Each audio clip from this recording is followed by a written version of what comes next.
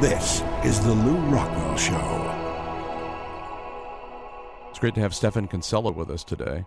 Stephan is an attorney in Houston, Texas, specializing in patents and trademarks. He's a writer. If you take a look at his archive at lewrockwell.com, also his archive on Mises.org, also the author of many legal books published in this country and abroad in his area of specialization. And today I want to talk to him about intellectual property, about the whole concept of government patents and government copyrights. He's really enacted a revolution in this area among libertarians. But Stephan, before we get into that, you're in Houston. You've just had that horrific hurricane. Talk to us a little bit about how comforted you are by Mayor White of Houston and other government officials taking care of you.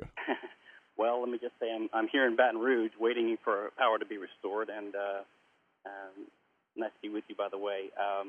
But from one of the things I've heard is the curfews that the government is imposing to make their job easier, of course, to just automatically suspect anyone who's roaming around of being a criminal automatically. So it's amazing that people think the government's doing a great job there. I saw Mayor White on television reminding everybody that the electric lines were all owned by a private company. And therefore, of course, the government, which was entirely in control and up to snuff in every other area, couldn't restore people's electricity because that was some of those awful private firms. Right. Yeah. They try to blame any failure they can on the private sector, even if their fingers are all over it. Stephan, talk to me a little bit about intellectual property. I think you've pointed out that not only is it not property, but the concept is used by the government and by private interests in order to infringe real property rights. Yeah, this is, to me, the most striking thing about it. A lot of libertarians and economists sort of come to the table presuming that IP is a legitimate type of property right. It's one of these strange things where leftists oppose it because they assume it's property, and conservatives and libertarians endorse it because they also believe it's property. And in a sense, both are wrong. The leftists seem to sort of sense this. I'm not sure if they sense it really because of any perspicacity or because of their general hostility towards industrialism and commerce and their assumption that this is part of it. But they sense something is wrong with the oppressive way these laws are used. But when you step back and think about it, as I did a long time ago when I started practicing IP law around 92, 94, when I assumed that it was legitimate, having read Rand and other free market thinkers who sort of took it for granted, their justifications really didn't make a lot of sense. And the more you think about it, you realize that to enforce these property rights, these so-called property rights, you have to basically set up an intrusion, a system that intrudes into legitimate property rights that already exist. It's almost like the libertarians fall prey to the notion that liberals fall prey to, where they believe you can just create more and more positive rights with no penalty without realizing that these rights dilute real rights, right? Like welfare rights are not free. They come at the cost of property rights because they require us to invade people's bank accounts and pay checks and pay for these welfare rights. And it's the same thing with intellectual property rights. The more you proliferate these type of rights, they have to be enforced against physical property that already exists. So the primary case against intellectual property, in my opinion, is moral. It requires an intrusive state bureaucracy. It's basically a socialized redistribution of wealth from existing property owners to another class of people favored by the state, class of innovators, or basically people that register the appropriate documents with the federal government. Stephan, I know that Murray Rothbard thought that patents were illegitimate grants of government monopoly, but what about copyrights? You've shown that copyrights are as much an illegitimate grant of government monopoly as patents are. I believe Rothbard's intuitions were heading in the right direction. What he was trying to do was he was trying to say that you could use some kind of private contractual regime that would be legitimate to create some of the benefit that people point to in a copyright or patent system. And the example he gave an example of a mousetrap. Now, under typical IP law, that's an invention which is covered by patent.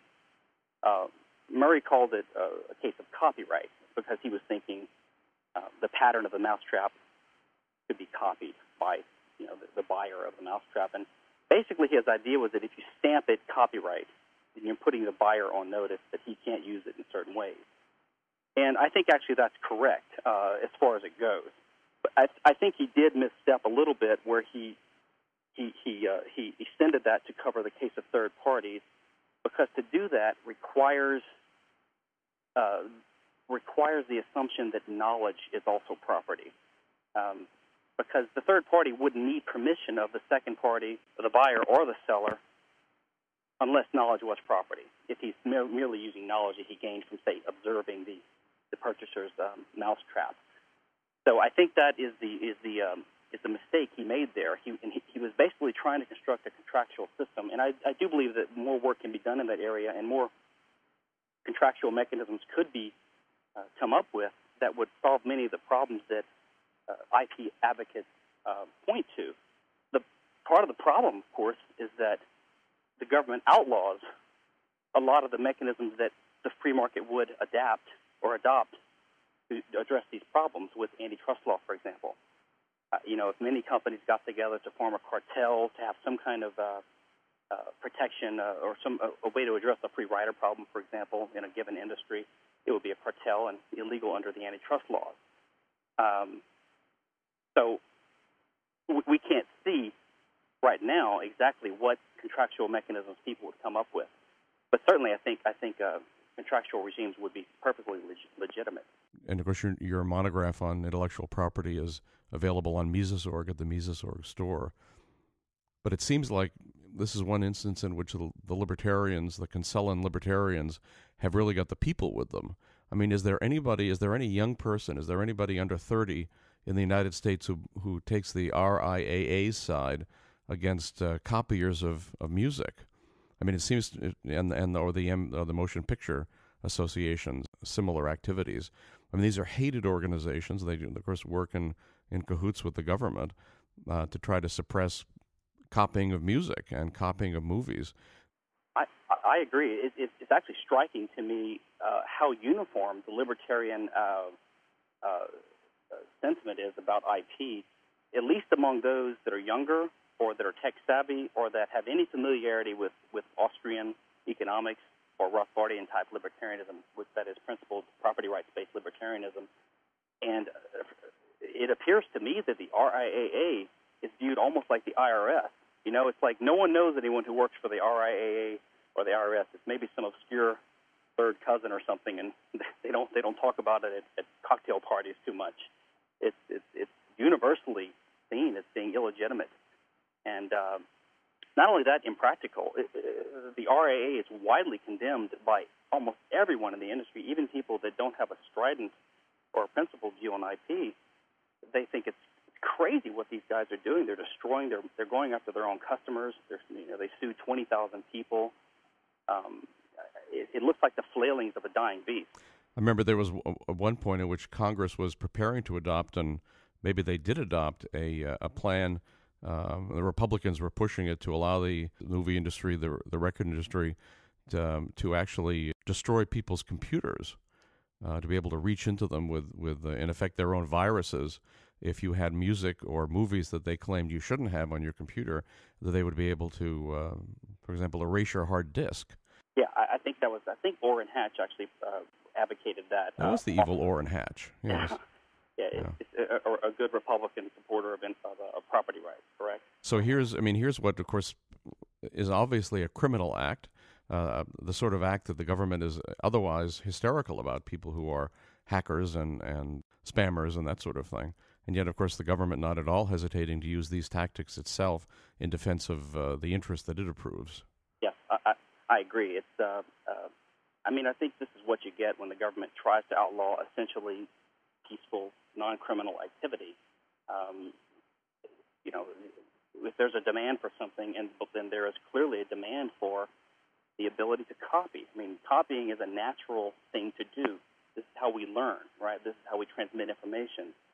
The entire creative process, even in technology or in the arts, relies upon copying. That's what it's about, adapting and building in plots from well-known novels and plays and ideas that have been circulating in society for dozens or hundreds or thousands of years, and building upon them. So copying is natural, and as I think Cory Doctorow points out in a recent, really insightful piece, copying is not going to get any harder. Copying is going to get even easier. I mean, the Internet is the world's greatest copying machine. And so the attempt to suppress copying is going to require draconian measures that are going to suppress people's liberty. And are ultimately going to be impossible. I think it will be impossible, especially as cryptography and encryption techniques become more readily available and widely used. I think which is going to result, of course, in selective enforcement, imposing draconian penalties on a few select unlucky people, until hopefully the specter of this will be so dramatically seen to be unjust that it will just wither away or not be enforced too much. Stephan, just one last point. Where did Rand go wrong? I mean, I can remember her arguing that, if I can paraphrase in a sense, that you were some sort of mystic of the muscle if you didn't believe that the U.S. Constitution's view of patents and copyrights was exactly right, that you were a communist. But it seems to me she had very little argument for this. Well, yeah, I think there was a couple of missteps that she made. One was, as you note, her sort of religious adherence to the American scheme of government, which was almost perfect in her mind, and so she sort of took for granted that whatever the founders had set up was correct, except maybe for slavery and a few other matters. And in fact, one striking example of that is Ayn Rand tried in her weak attempt to defend intellectual property. She tried to defend the practice, which is called first to file, which means the first inventor to file a patent application wins and gets the patent. So she had this contorted argument for why this makes sense, because she mistakenly believed that was the American law. Of course, it's not the American law. The American law is the first person to invent would win in the case of a contest, unlike the rest of the world. So that's just an example of her sort of reverse engineering, I believe, is just trying to justify whatever the Constitution said. But I believe the central mistake is the sort of confused notion that creation is an independent source of property rights, probably stemming from the mixture of the idea of creation with economic prosperity and productivity and homesteading and all these notions. Unless you carefully sort them out, you might be mistaken for thinking that creating things of value is one source of property rights. But if you think about it carefully, you can only create value with property that you own. And if you own the property, you already have the property right. So the creation of value is just a way of transforming goods that are already owned. So I believe that identifying creation as an independent source of property rights is similar to the idea, similar to what liberals do when they try to create positive welfare rights. It's just an additional right, they believe, but it has to undercut the already existing rights.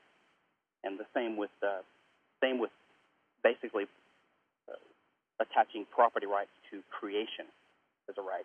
I mean, basically, if you understand how the system works, it cannot work without a state, a legislature to create these schemes, and a huge, massive government bureaucracy to administer it.